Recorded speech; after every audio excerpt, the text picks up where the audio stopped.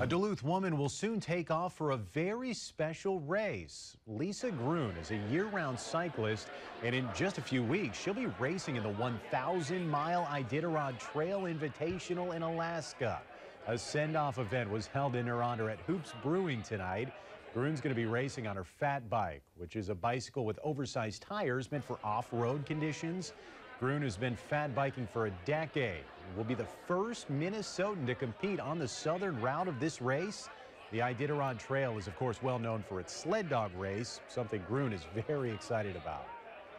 The Iditarod dog sled race starts exactly 1 week after All Start. The dog teams will catch up to us, and so I'll get to see the Iditarod dog sled race from the viewpoint of the trails.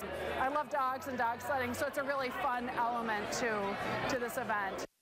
That's really cool. We wish her luck. Gruhn says she expects to take 3 to 3.5 weeks to complete that race. A huge